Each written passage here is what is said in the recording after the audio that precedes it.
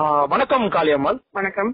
இப்ப சமீபத்துல கன்னியாகுமரி மாவட்டத்திலிருந்து சென்றிருந்த மீனவர்கள் கடல்ல சிக்கிக்கிட்டு இருக்காங்க. அவங்க இன்னும் மீட்கப்படல அப்படிங்கிற கோரிக்கை ரொம்ப வலிமையா எழுந்துகிட்டு இருக்கு.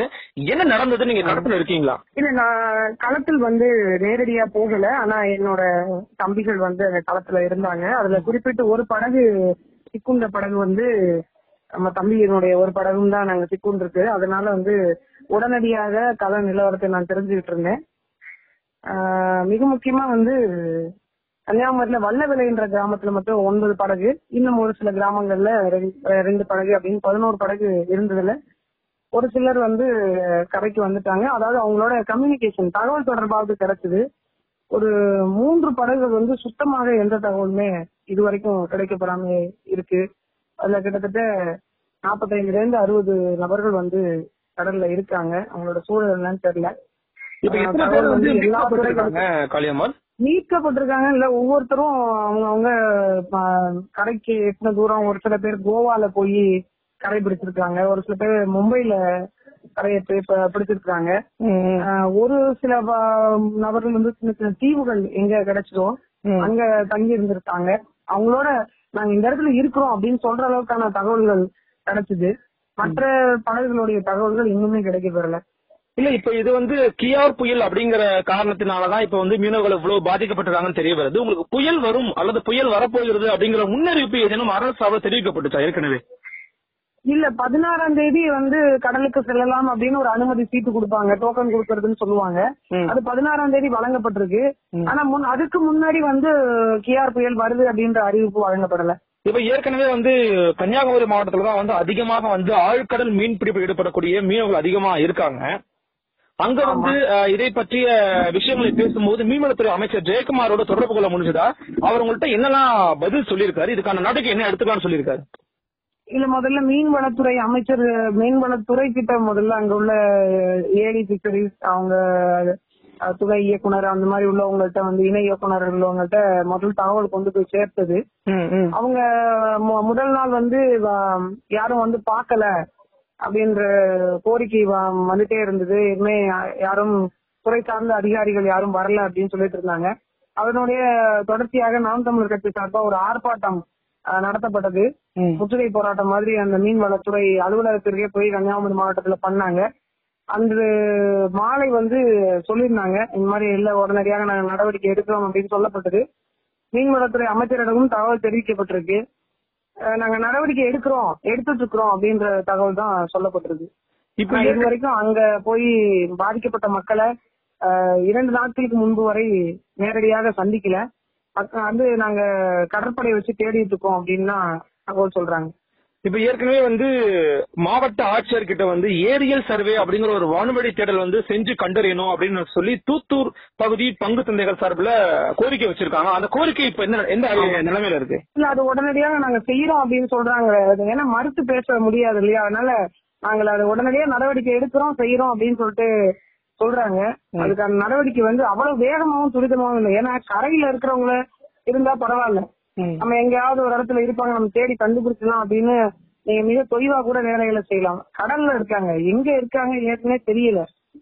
அப்படி இருக்கும்போது இன்னொரு புயல், மகா புயல்னு ஒரு புயல் வருது அப்படின்னு அறிவிச்சாங்க.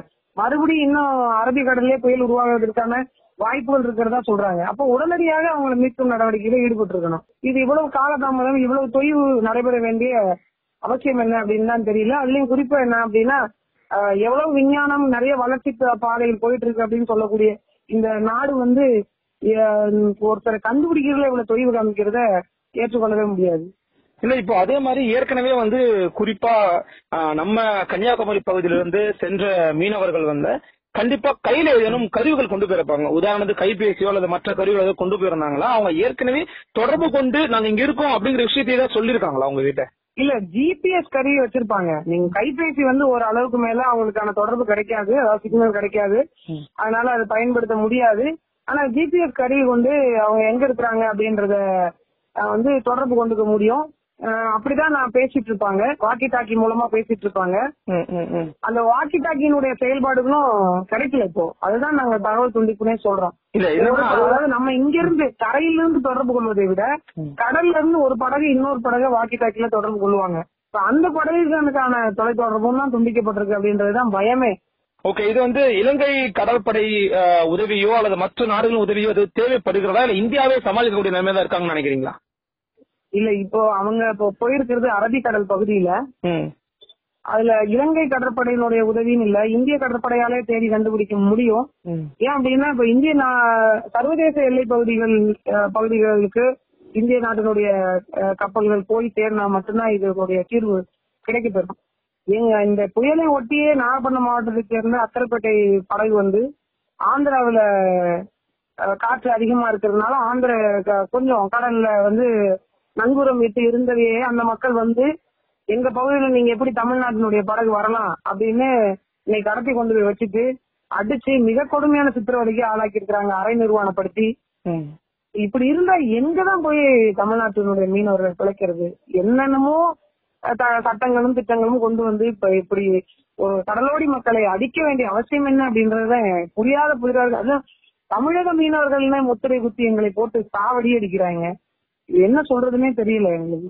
சரிங்க காளியம்மாள், தொடர்ந்து நீங்க மக்களோட பயணிச்சுட்டு இருக்கிற ஒரு மனிதரா தான், களப்பணியாளரா தான் எங்களுடைய பார்வையில் தெரியுறீங்க. அரசுக்கு நீங்க வைக்கக்கூடிய கோரிக்கை என்ன? நாங்க வந்து இப்ப இந்த மண்ணையும் மக்களையும் எவ்வளவு நேசிக்கக்கூடிய பூர்வகுடி சமூகம் அப்படின்றது வந்து இந்த அரசுக்கும் மக்களுக்கும் நாங்க சொல்ல வேண்டியது இல்ல.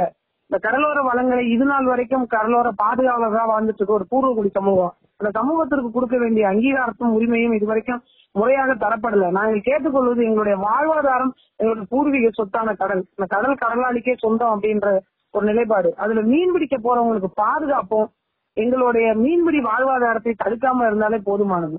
போய் மாட்டிக்கிறாங்க, புயல் வருதுன்னா புயல் முன்னே அறிவிச்சிருக்கணும். இல்ல வந்துருச்சு அப்படின்னா உடனடியாக அவங்கள அந்த இடத்துக்கு போய் அவங்களை காப்பாற்றணும். இந்த தொழில்நுட்பத்தை எப்பதான் அரசு கையில் எடுக்க போகுது? அரசுக்கு வைக்கிற ஒரு கோரிக்கை, நாங்களும் இந்த நாட்டுக்கு அந்நிய செலவாணியை ஈட்டு தருகிற ஒரு மக்களா நாங்க வாழ்ந்துட்டு இருக்கிறோம். எங்களுடைய வளங்களை பாதுகாக்கின்ற மக்களாகவே நாங்க வாழ்ந்துட்டு இருக்கோம்.